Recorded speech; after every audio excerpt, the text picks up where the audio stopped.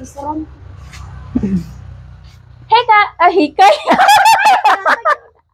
Okay. You know what it is? Hikay. Channel, and for today's video, I have a very special friend. Special guest. Ayuso na lang.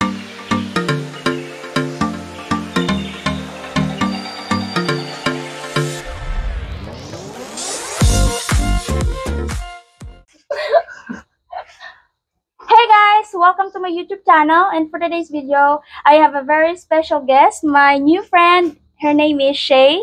Hello. And thank you for giving me opportunity to interview you. How are you today? I am doing well. Thank you so much for asking.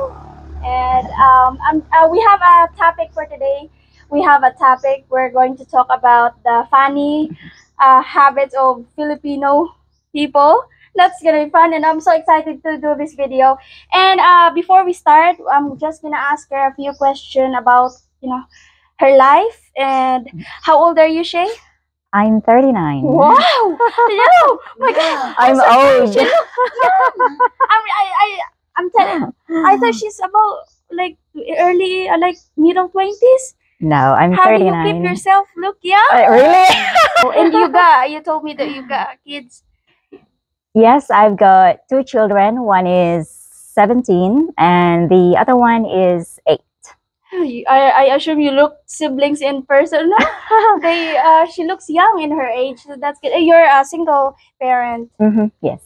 And you originally live here in Valencia? I'm from Dumaguete City, but I've been living here for 15 years. Here in Valencia? Yes. Wow.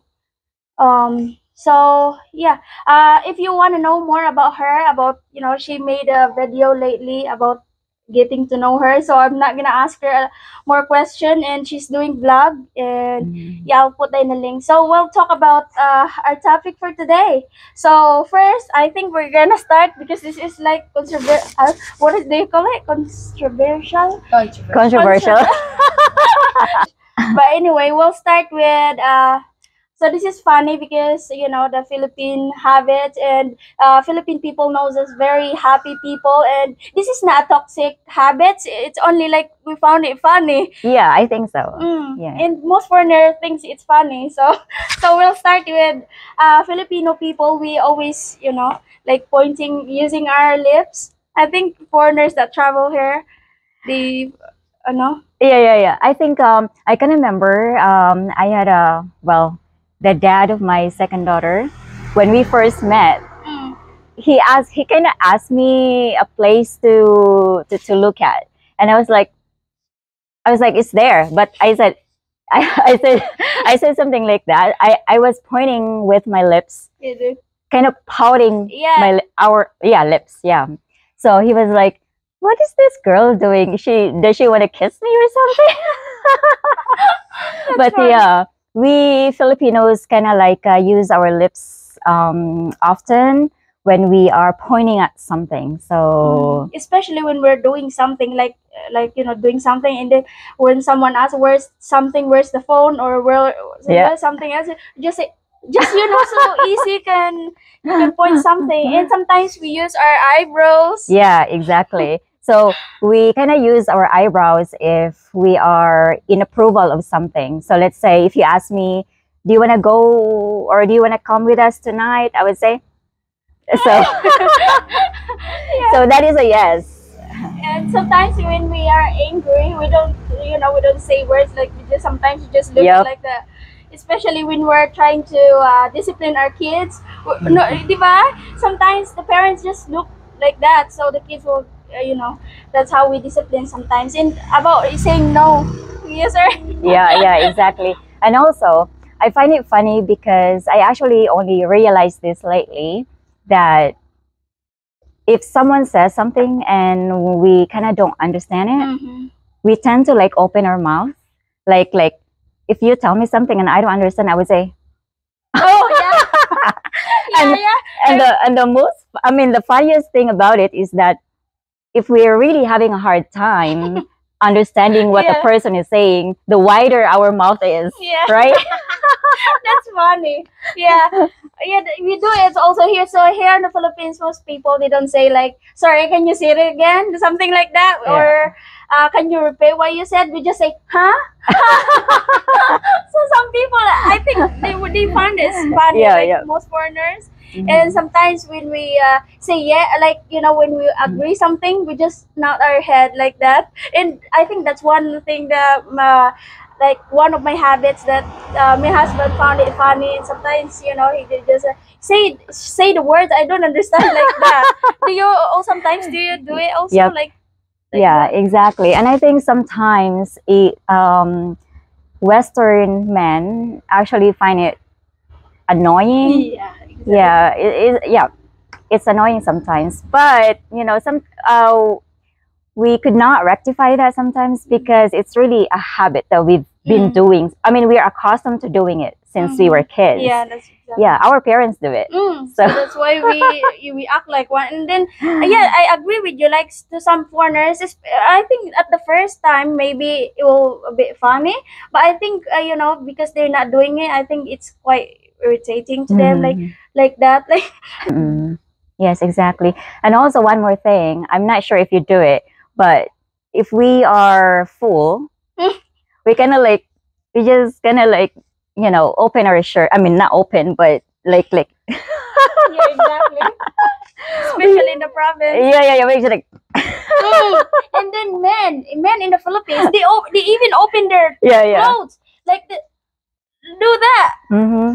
I don't know why we do that, but it's kind of like I don't know, fulfilling to kind of like just kind of like bloat our stomach and say, oh, I'm so full, like like pat it.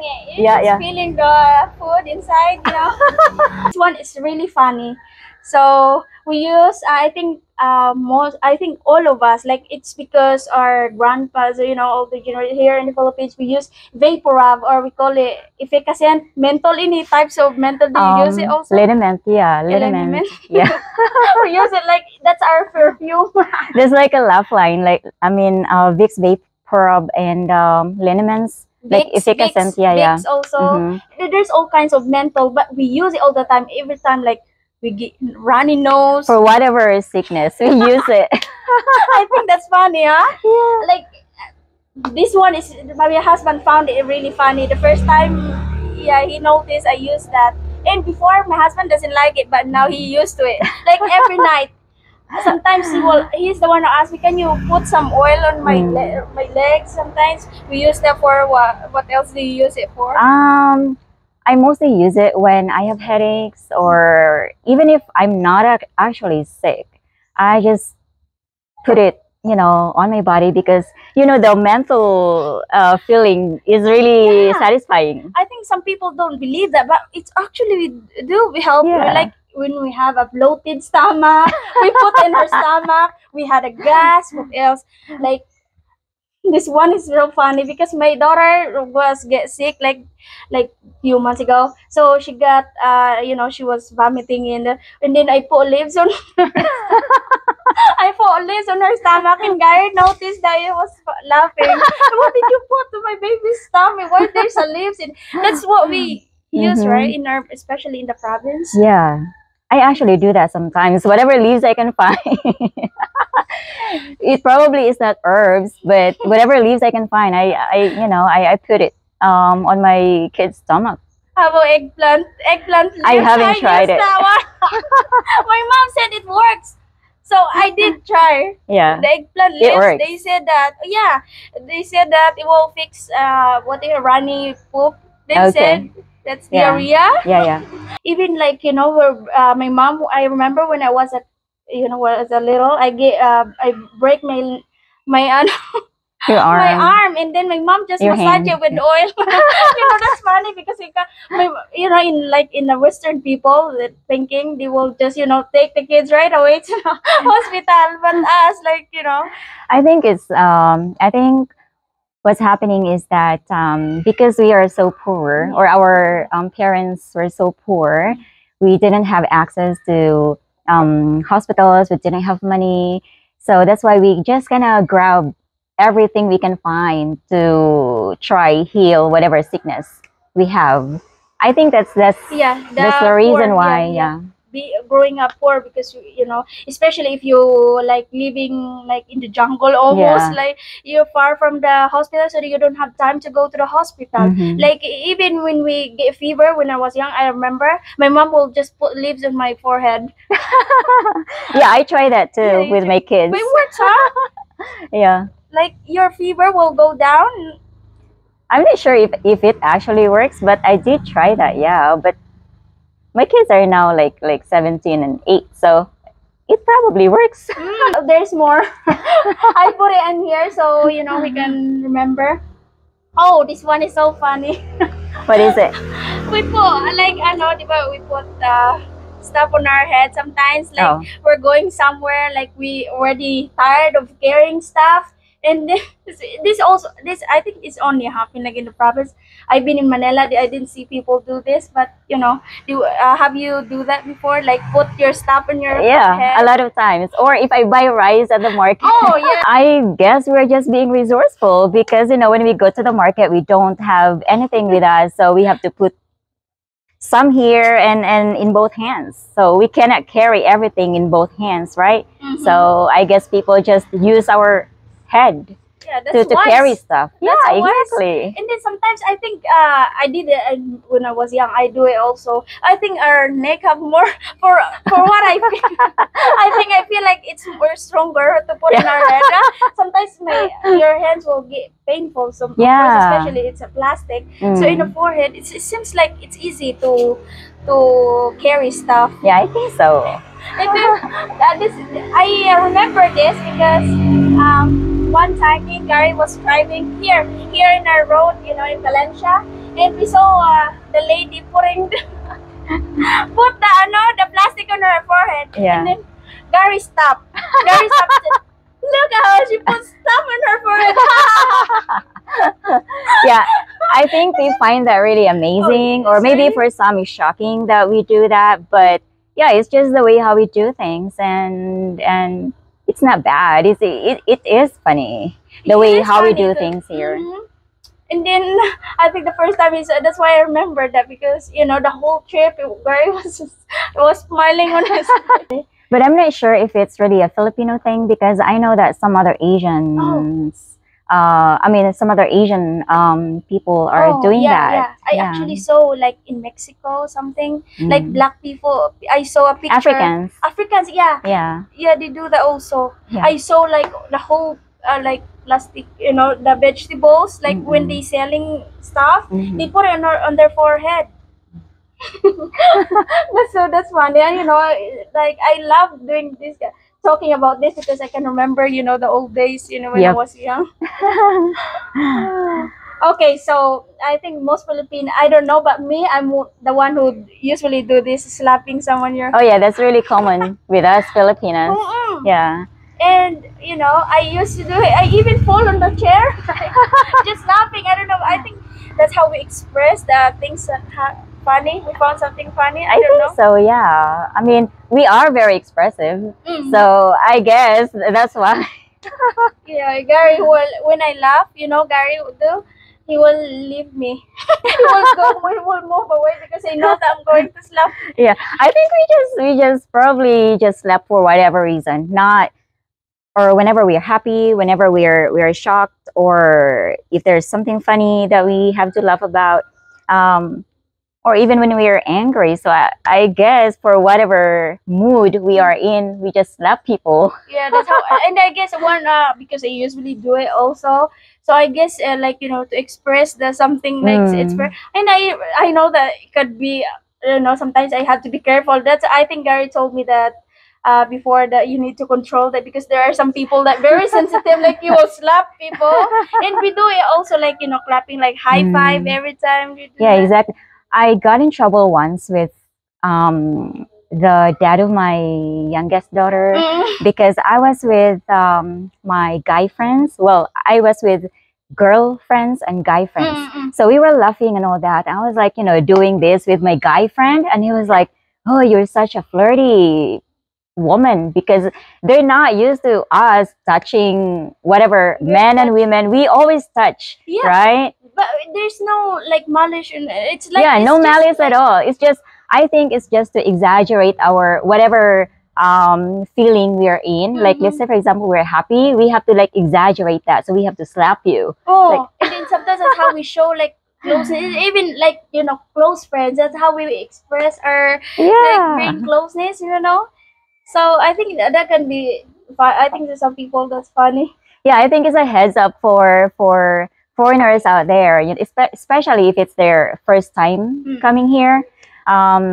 It's like a heads up for you guys because Filipinas really are very touchy. Oh yeah, we are Yeah, friendly and yeah, but it's got no malice at all. yeah, It's basically that's how just we are. to That's how we are. yeah. And then when we laugh, we also do this. We cover. I think my mom told me that in our old days, that's how we should like dalagang Pilipina. They Oh call yeah. that. We used to cover our teeth. Yes, exactly. I forgot about that actually because I remember that actually someone told me that back then it's not modest for a Filipina to actually laugh with your teeth showing. Yeah, that's Yes, so that's disrespectful to why. the culture. Yeah, and you will be considered flirtatious actually if you're laughing and your teeth are showing. So that's why we had to like cover our mouth. Yeah, so I think that's it. Yeah, I got some here too. Oh yeah. You show some of your thoughts there. Okay, hoarding ice cream containers. Like whatever container we can find, like let's say if we buy ice cream, it's very Asian thing. Yeah. Yeah. Not only Filipino, but yeah, it's a really Asian thing where okay, we buy ice cream like a gallon of ice cream or whatever grams of ice cream. Yeah. We have to keep it. We cannot. Our conscience is going to like haunt us later if we had like throw the container. We had to keep it. And then I remember because of that I remember something. There are like I thought it's our ice cream, but I opened the container. There's a fish. There's fish inside. Yeah, exactly. So whatever container whatever food we buy that is inside a container, we always have to keep the container because we have to think about leftovers and all that. So maybe we can use it for something. Yeah. Even gallons of water. Like, there's a lot behind there because I know someone maybe needs it. I keep it. There's a lot of, so if you and we use it, especially in the province, we use it to, but yeah, anyway, we like to, what do you call it? Like, I don't know the words, but there are some words to that, like like, I forgot, but anyway.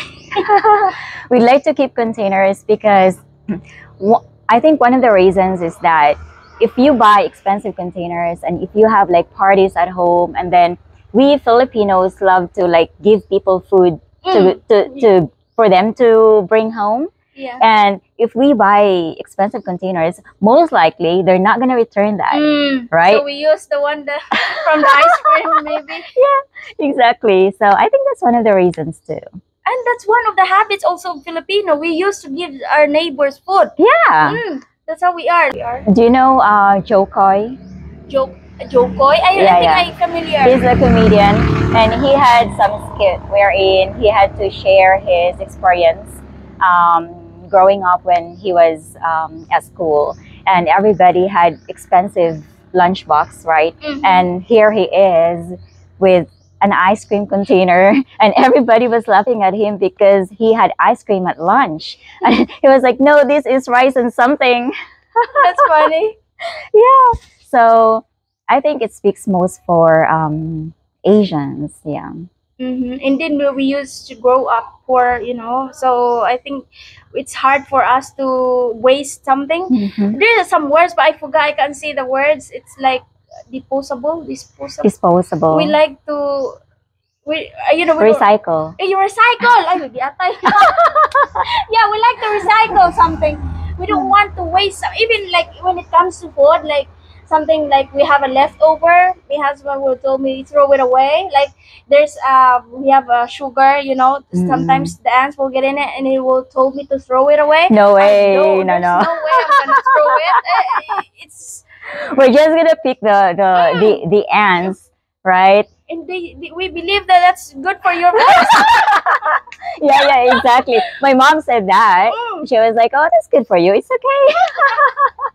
So that's funny. Yeah. And one thing is that if we are using like oil sugar and ants are there, if we cannot like pick them up inside the container, when we make coffee, I'm not sure about you, but like let's say for example, I have ants all over my coffee. I just like kind of pick them up. Me too, of course. It's not a big deal for us, but in foreigners, like in some foreigner, mostly They don't like it. They don't like it. Yeah. It's like what do you call it? Like for them, they think that bacteria, whatever. But Yeah. we don't believe that way. Yeah, we're like I'm 39 and I've been drinking coffee or whatever with ants. You know, I'm still alive. Anyway, you have any more there to add? Let's see here. Okay, elevating our legs when we are eating. So we always kind of like do like this when we are eating. Yeah, that's good thoughts. Yeah, that's exactly. We used to do that when we eat. I don't know, but I think we're comfortable to do that. Yep.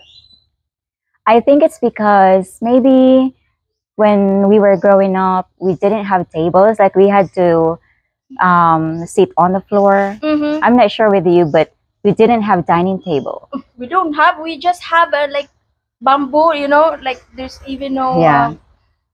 So yeah, I think that's one. And then we also squat. I think it's funny. We squat all the time. Yeah, squat all the time.